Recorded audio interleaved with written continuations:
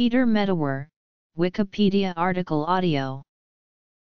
Sir Peter Brian Medawar OMCBEFRS was a British biologist born in Brazil, whose work on graft rejection and the discovery of acquired immune tolerance was fundamental to the practice of tissue and organ transplants. For his works in immunology, he is regarded as the father of transplantation. He is remembered for his wit in real life and popular writings. Famous zoologists such as Richard Dawkins referred to him as the wittiest of all scientific writers, and Stephen Jay Gould as the cleverest man I have ever known. Education and early life.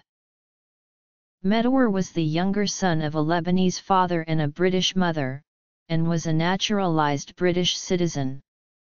He studied at Marlborough College and Magdalen College, Oxford, and was Professor of Zoology at the University of Birmingham and University College London. Until he was partially disabled by a cerebral infarction, he was director of the National Institute for Medical Research at Mill Hill.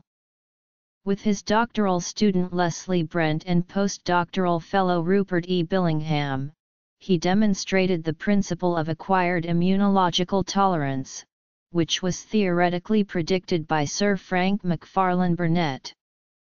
This became the foundation of tissue and organ transplantation. He and Burnet shared the 1960 Nobel Prize in Physiology or Medicine for discovery of acquired immunological tolerance. Medawar was born on February 28, 1915, in Petrópolis in Brazil, where his parents were living. He was the second child of Lebanese Nicholas Agnatius Medawar, born in the village of Jaouni, north of Beirut, Lebanon, and British mother Edith Muriel. His father, a Christian Maronite, became a naturalised British citizen and worked for a British dental supplies manufacturer that sent him to Brazil as an agent. His status as a British citizen was acquired at birth. As he said, "My birth was registered at the British consulate in good time to acquire the status of natural-born British subject." Medawar left Brazil with his family for England towards the end of the war, and he lived there for the rest of his life. Peter was also a Brazilian citizen by Brazilian nationality law, but renounced his citizenship to avoid military conscription required of Brazilian men. Career and research. In 1928, Medawar went to Marlborough College in Marlborough, Wiltshire. He hated the college because they were critical and querulous at the same time, wondering what kind of person a Lebanese was, something foreign you can be sure, and also because of its preference on sports, in which he was weak.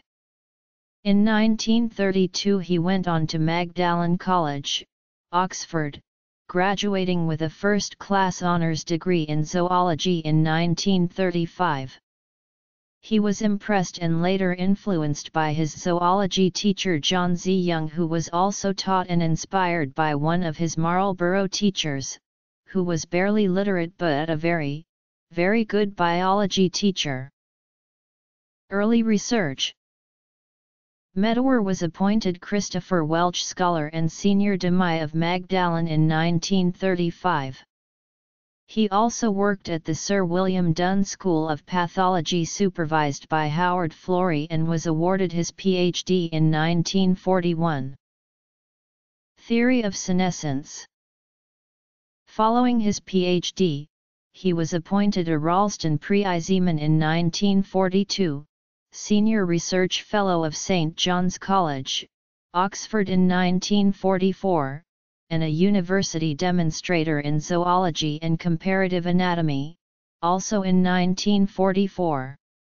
He was elected Fellow of Magdalen by special election during 1938 to 1944 and 1946 to 1947.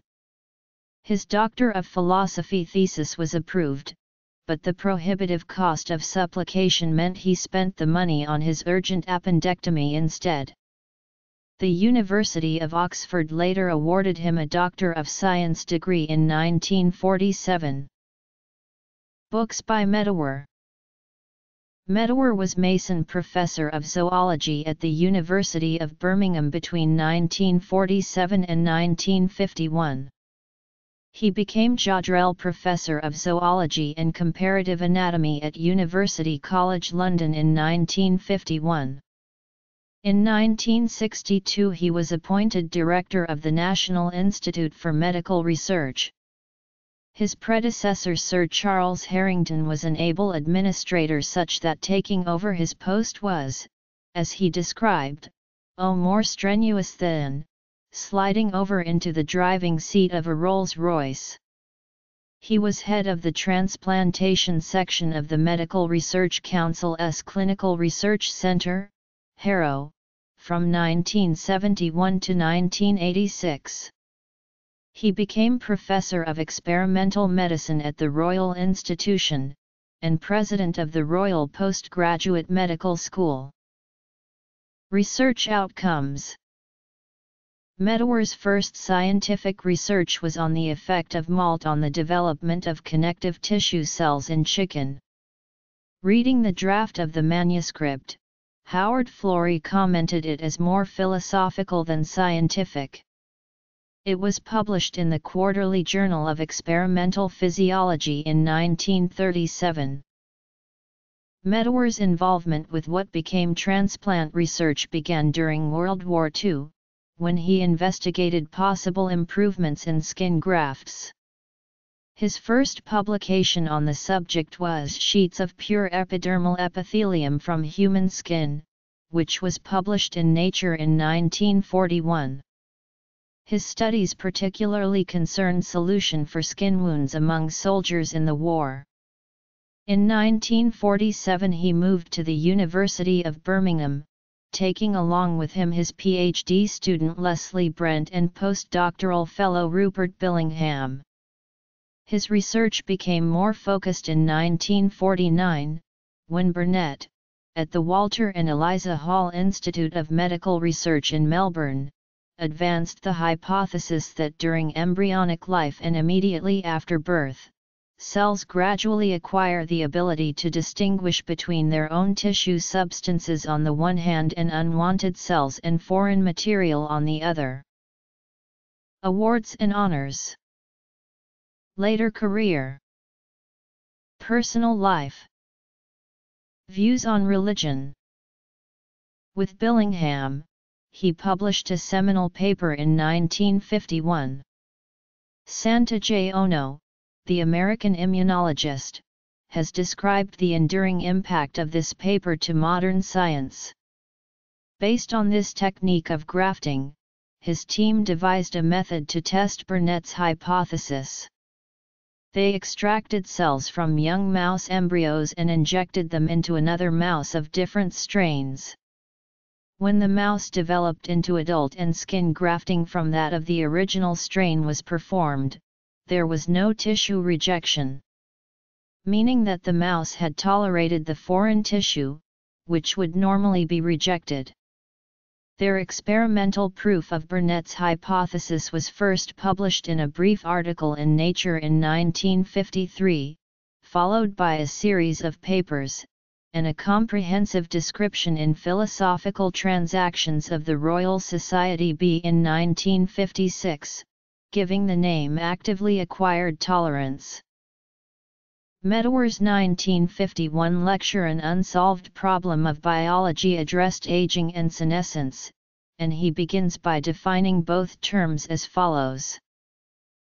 We obviously need a word for mere aging, and I propose to use aging itself for just that purpose.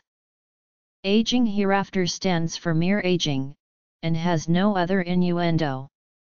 I shall use the word senescence to mean aging accompanied by that decline of bodily faculties and sensibilities and energies which aging colloquially entails. He then tackles the question of why evolution has permitted organisms to senesce, even though senescence lowers individual fitness, and there is no obvious necessity for senescence. In answering this question, Medawar provides two fundamental and interrelated insights.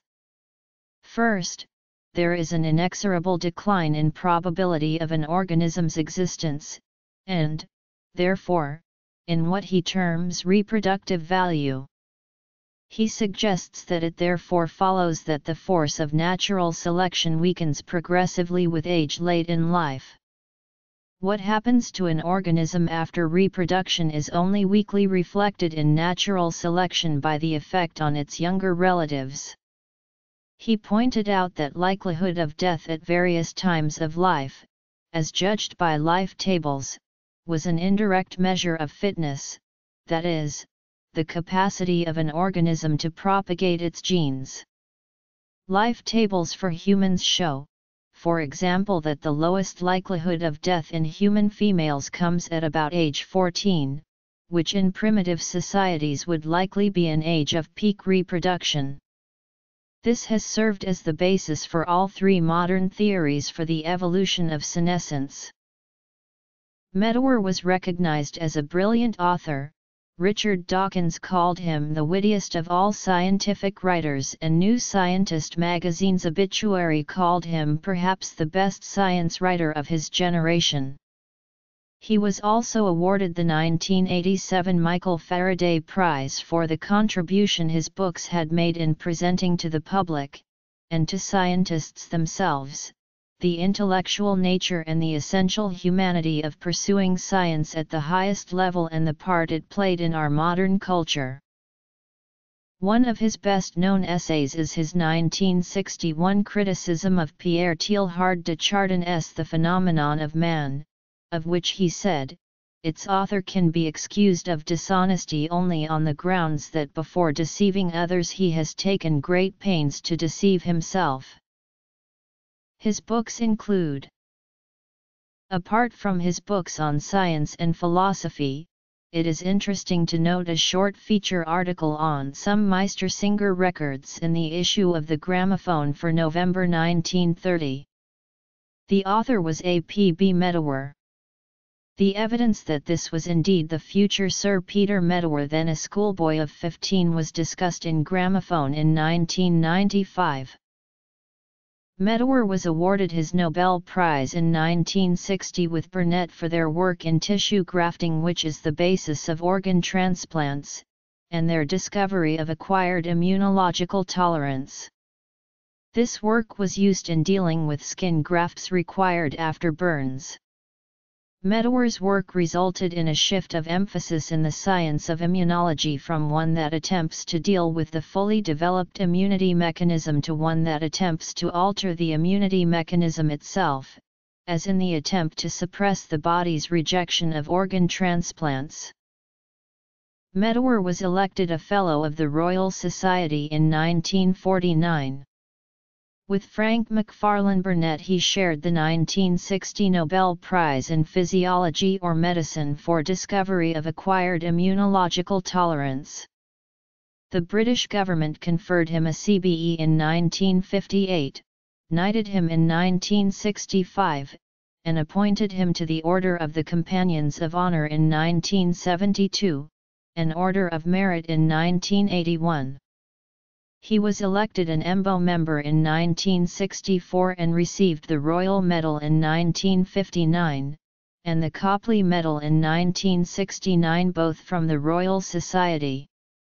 He was president of the British Association for the Advancement of Science during 1968–1969. He was awarded the UNESCO Kalinga Prize for the popularization of science in 1985. He was awarded an honorary Doctor of Science degree in 1961 by the University of Birmingham. He was elected a member of the American Society of Immunologists in 1971, and elected foreign member of the American Academy of Arts and Sciences in 1959, the American Philosophical Society in 1961, and the U.S. National Academy of Sciences in 1965. In 1959 Medawar was invited by the BBC to present the broadcaster's annual Wreath Lectures, following in the footsteps of his colleague, J. Z. Young, who was Reith Lecturer in 1950. For his own series of 6 radio broadcasts, titled The Future of Man, Medawar examined how the human race might continue to evolve.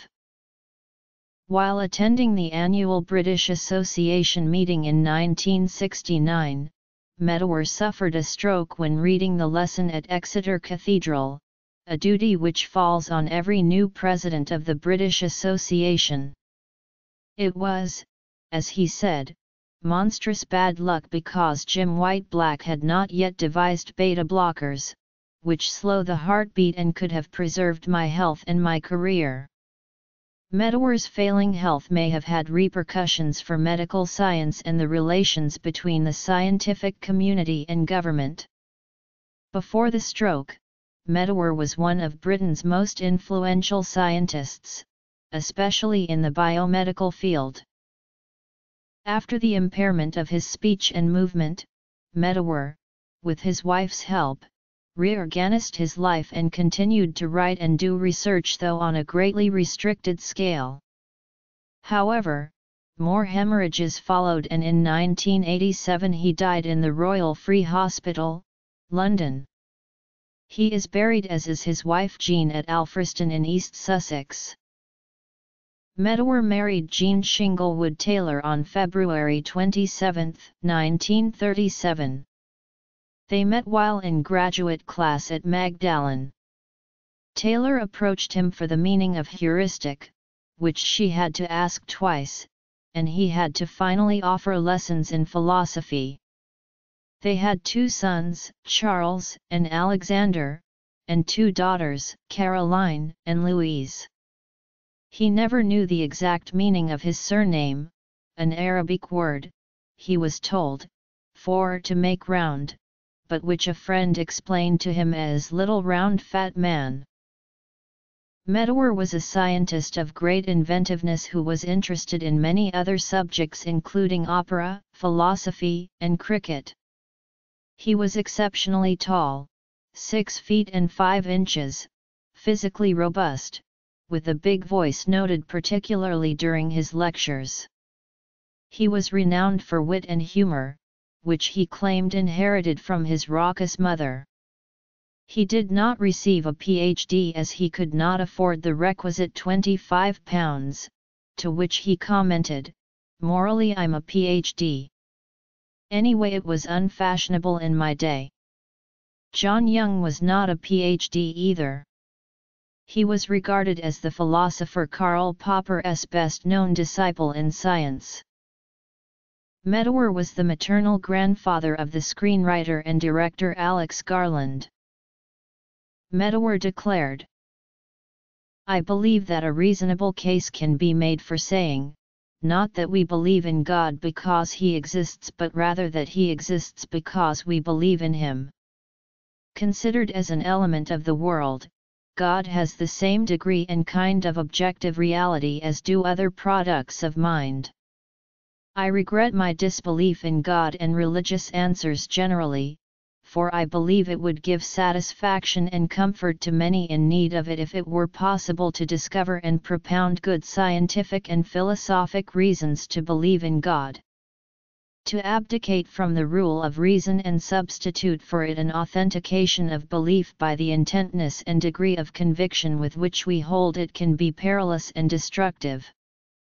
I am a rationalist, something of a period piece nowadays, I admit."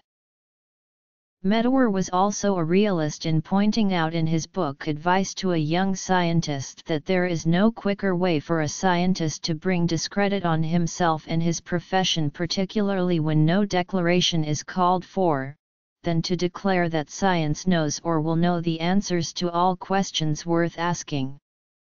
He added that questions that do not admit a scientific answer should not be assumed to be non-questions. We must turn to imaginative literature and religion for suitable answers. He also remarked, "Religion has not sustained me on any of the occasions when the comfort it professes would have been most welcome." Quotations related to Peter Medawar at Wikiquote. Sources: